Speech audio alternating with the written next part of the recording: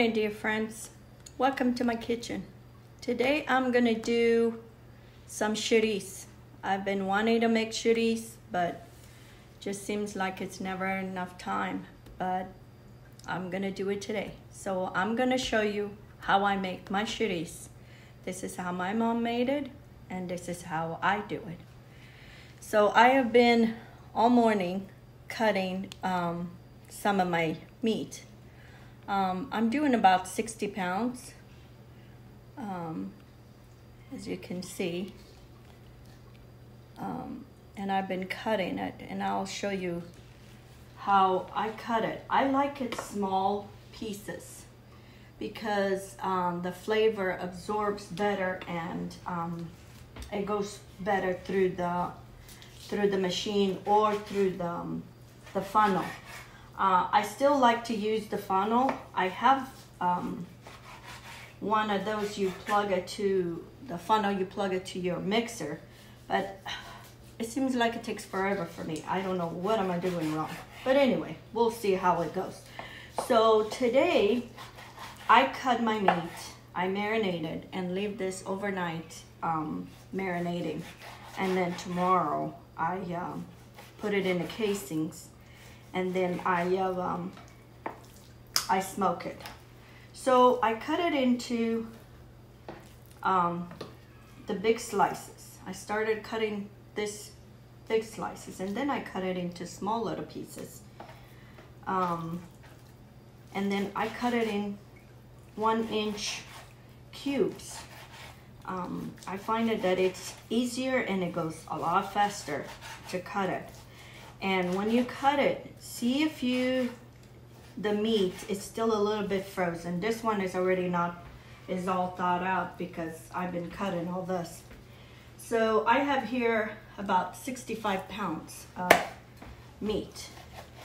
And I hadn't made sooner because I've been wanting to get malagueta, but now that I have my own malagueta, I'm gonna do it.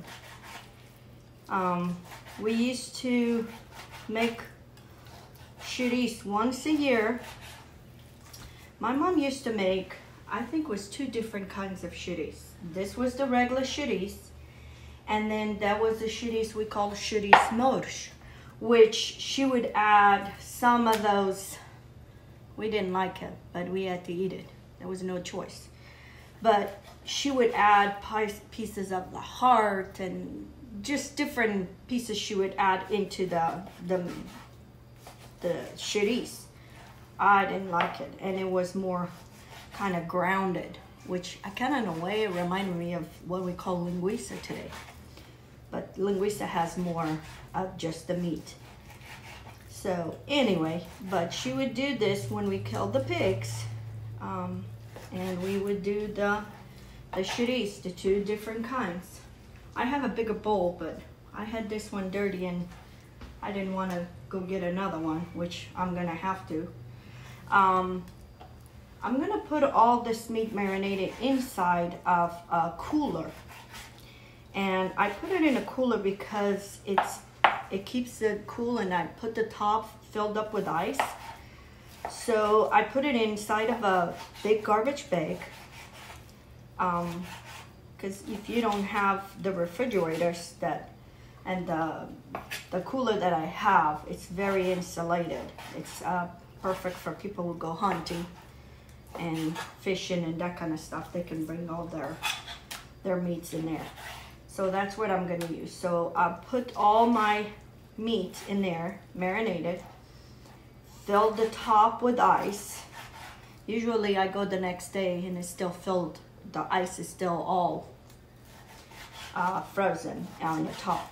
That's how insulated this cooler is. But it makes it easy because if I didn't have that, I couldn't be putting it on the refrigerator. I don't have a big refrigerators to keep all this, and you need to refrigerate this. This needs to be cool. This needs to stay at least 40 below degrees.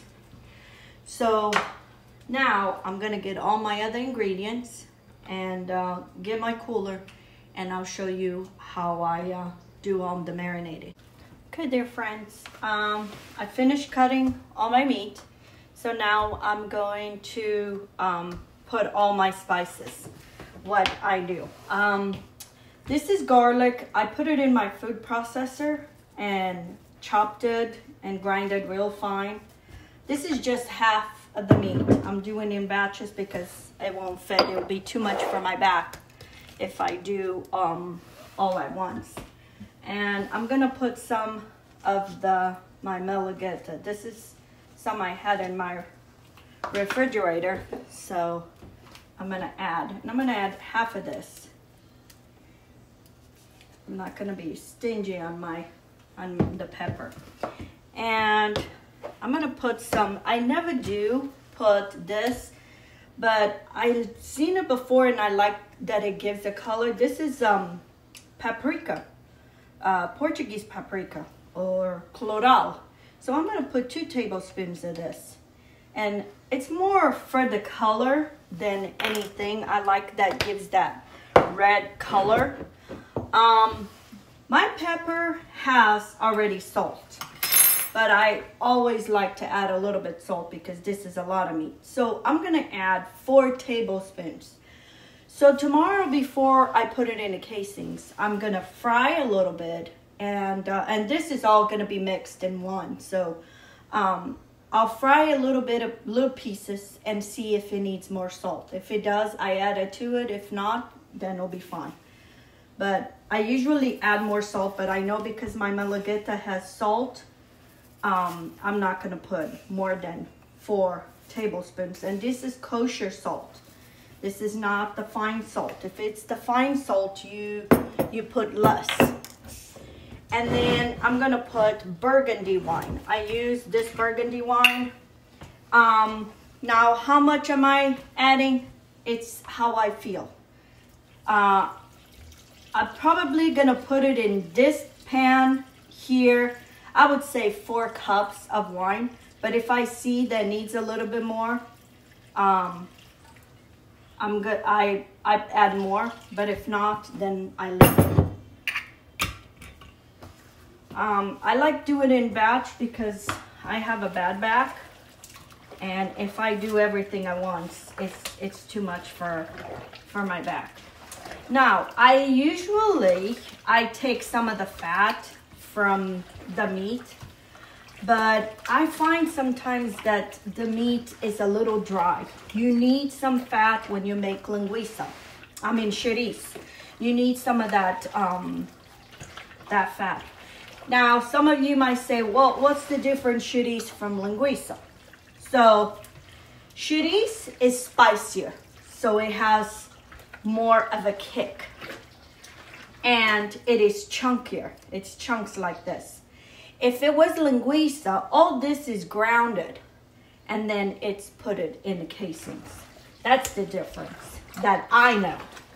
I mean, somebody else might have a different way of describing, but that's what I know is that the chouriço is chunkier.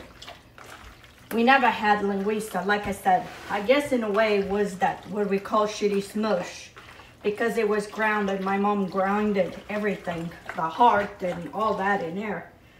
I see I'll probably want a little bit more pepper. I don't see enough color. So it's like I said, it's to your taste. If you find that, and this pepper has a little kick, because I know I've tried it. And usually I wouldn't add it, but my husband won't eat this, so it's fine. I like a little kick. And I might add a little bit more paprika. I want more color in these. But that's all you gotta do. And this is very cold, because some of these pieces of meat were still frozen, and that's what you want. I will have a recipe of the total of all the stuff that I put in, but because I'm changing the quantity, it changes as I make. So I'm gonna put 4 tablespoons of paprika in this pan. Maybe 1 tablespoon more of salt. It's like I said, you go as you feel the mixture, and it's gonna mix. So let's say if this pan had more salt than the other one, it's all gonna mix, so it's all gonna be fine. This one is more pureed. So I'm gonna add all this. Like I said, it will make, because it's all going into one container. And in my cooler, I put ice in the bottom of the cooler. For those that don't have, if you're gonna make, I mean, this is a lot of work, so why make a little bit? That's why when I make a big quantity. And I share, sometimes I sell it. So I always make a big quantity. So I don't have refrigerators that can accommodate all this. So I put it in the cooler. So I put ice in the bottom of the cooler. I'm gonna put a little bit more wine, just because you can never have too much wine. So I put ice in the bottom, and I put a big, large bag of garbage bag in there. And the reason I did that, I could have put it inside my cooler and then just put the ice, you know, on top. But that's my son's cooler. I don't want to, he's letting me borrow it. This is a Yahtzee. It's a very expensive cooler. I don't want to ruin his cooler. So I'm gonna dump this in the garbage bag. And there's no other way you do this. And you have it. And then once I'm done with the other half, I put bags of ice on top. I close that, and it will seal proper, and it will be cold enough that it can stay in there. So I'm gonna do the other half. Here you have, my friends. Here's all my chorizo. I mix everything with what I had before. And like I said, now I'm gonna close this bag real good. And then I'm gonna put some ice, take that air as much as possible.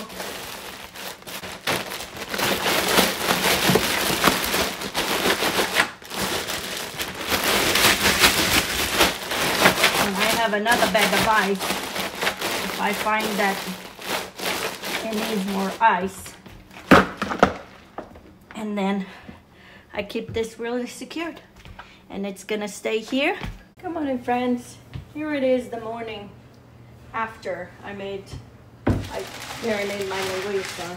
And now I'm gonna take the ice. And as you can see,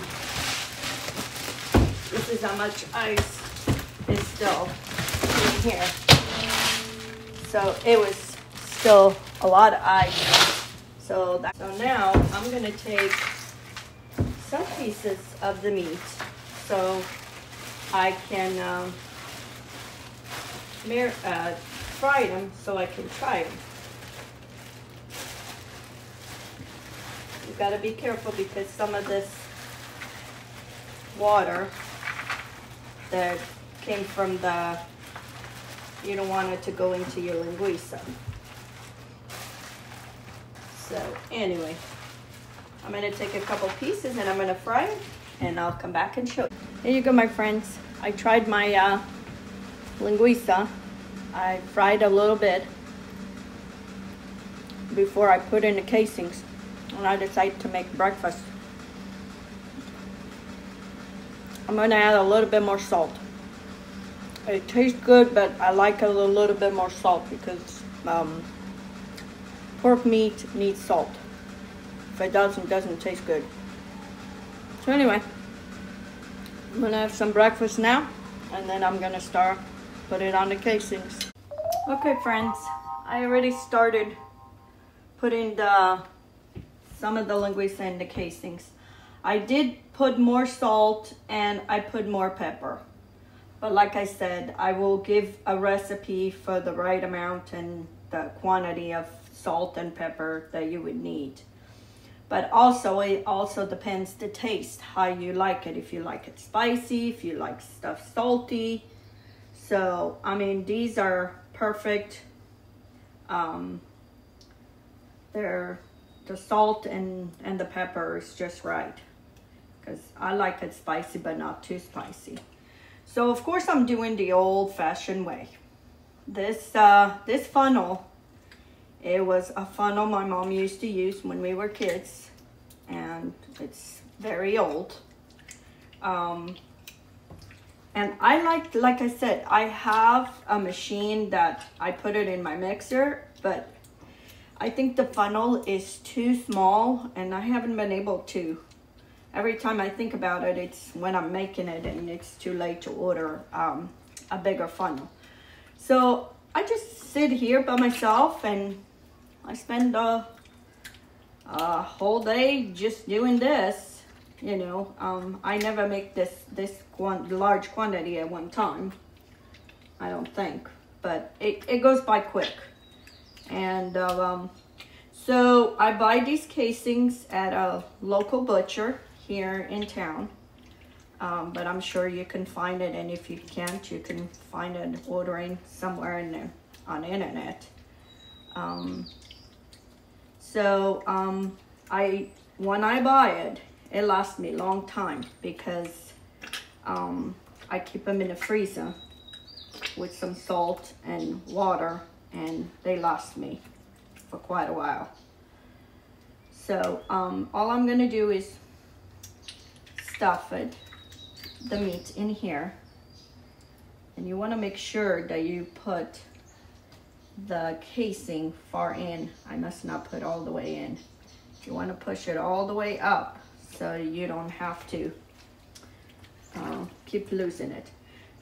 So you keep putting the meat, and then what are you gonna do? I have a bobby pin, and you see these little pockets? This is air. You want to poke these. So as you push the meat down and you see those pockets, you want it. And what it's going to do is the air is going to come out. And what I did is I just give it a knot, a regular knot on the casing. My mom used to tie it. It's too much work. So I find ways to improvise and make it easy. The less string I have to use, the better. So you push all your meat, and you kind of want it tight, but then you don't want it too tight where it will burst. And you want to poke in the air on both sides. And you just keep pushing the meat. And sometimes what I do is I fill the whole casing, and then I go back and do this. But to show you, I'm gonna do it this way. So you just keep poking, and then when you have the length that you liked, I twist it. I just twist it. And then you keep doing the next one. Now the next one, when you go twist it, you're gonna twist it the opposite direction, because if you twist it the same direction, you're gonna take the twist apart. So, and that's what I'll keep doing it. I lay my casing on top and just keep stuffing. So anyway, and you just keep filling and then keep pushing until you get to the size you want. Now when you get the casings, they're very long. You don't want to you cut them in half, or sometimes even in thirds and fourths. You cut them where you have a length that you can handle. So you know, you don't have to be working with a very long linguiça, because it's hard. So I'm just gonna keep pushing this, and then when I do at the end, I did the same thing I did at the beginning. I tied it a knot, and sometimes I tie them together so they become like a circle. This is what I did. See? So now I'm gonna hang this, and sometimes I put a string. If I find that it's too hard, that they're falling apart, I put a string, and this is what I'm gonna put it in my smoker to dry, is like that. But if you have a piece that is not too long, you might want to put some string and put a loop so you have something to hang it on your pole for the smoker. So you just keep looking for those air bubbles. They keep popping, and just keep pushing until, and you want, like I said, you want the linguiça a little bit, you don't want it too soft. You want it firm because it's gonna shrink. My linguiça is all twisted here. I twisted too much on the wrong way. And you'll find yourself, it'll take some practice. You don't need, you just give a couple twists. You don't need a lot of twists. And I tried, sometimes I put them like this side by side. So I kind of see, okay, you know, that's the length I want. So, because you kind of want them almost uniform, the same size, but sometimes it doesn't happen. So then I turn it this way, and I'm gonna poke it and keep pushing it. And then twist it so when the next one comes. In the old days, we had to tie all that. We tied every little end. It was so hard. It took all day. That's why today I do it. And like I said, I stuff and put the meat in it first, leave them aside, and then just do the twisting and taking the air bubbles out at the end. So it goes a lot faster. So I think this one has enough because they're pretty much all uniform. And sometimes you find that they come apart. Just keep twisting them over here. Don't worry about it. So I'm gonna give a knot in here, and like I said, sometimes if the casing is too small and I don't have very much patience, so what I do is I always have a string and I tie it. I just give it a knot. Come on. And here you have it. This one can see. So now I'm gonna do all the rest, and then I'll show you when they're ready for the smoker. Okay friends, I'm in my last link. It took me 3.5 hours to put all that in the casings and tie it. So I found that if the casings were too long, if you start stuffing in this side and you keep pushing it to go to this way, it's gonna be hard. You're gonna break the casing. So just fill it up this side halfway and then go over here and fill it up the other halfway. So that way you're not, it doesn't keep the breaking on you. So like I said, it took me 3.5 hours.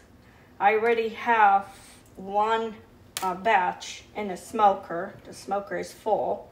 My smoker is not very big, but it does the job. So I'm just taking all the air pockets and then forming the links. And I try to make the links all at the same size. Sometimes it's hard because if the casing is not the same size as the other one, it's kind of not that easy. But anyway, and here I have my linguiça, my chouriço, not linguiça. This is not linguiça. I keep saying linguiça, it's a bad habit. This is chouriço. This is Chouriço Caseiro, homemade chouriço. So at the end, I went and got the strings. It makes it easier and faster because this casing, it can be very slippery, and try to tie it a knot. I get very impatient. So I went and got some string and did it. I was just thinking here, oh my gosh, it took me 3.5 hours to do 65 pounds. Tie it, stuff it, put it in a smoker. It would take us all day in the Azores, and we weren't doing any more than this. What it was is we were talking more than we were working, and I guess my mom was right when she used to say, "You're talking too much." So anyway, so now I'm gonna show you what I have in the smoker, and then I'm gonna be doing this in batches. Here I have my smoker. These are ready to take it out. So I'm just gonna take these out, and then I'm gonna put another batch.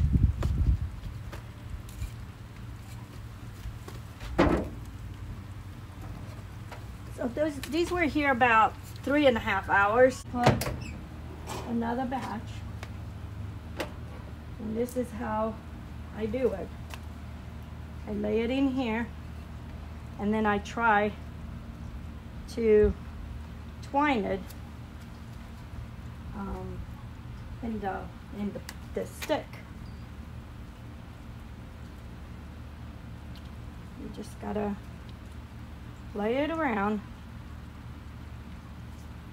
and see how they work.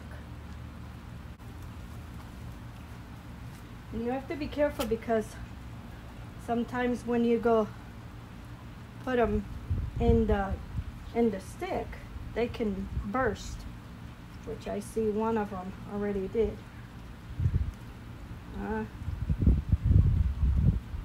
This one. Here you have it, my second batch. I have one more batch to do, and I'm gonna keep an eye. It's gonna take me at least maybe 3 hours to smoke, just making sure that there's plenty of wood chips all the time, and we'll be done soon. Friends, here's all my chouriço. It's all cool. Now it's ready for me to be bagged and put them in the freezer. Okay, friends, my chouriço is all done. I smoke all of it. It's been a long day, but it's all done and it's all cool. So now I'm gonna put in my food saver bags and put it in the freezer, and I'll have chouriço for the winter at least. This is an easy recipe to make, and it's easy to handle, and there's nothing like Chouriço Caseiro. There's nothing like your own chouriço. And their ingredients, you can find them anywhere. If you don't have your own malagueta, you can find malagueta in pretty much any Portuguese food markets. And so try it.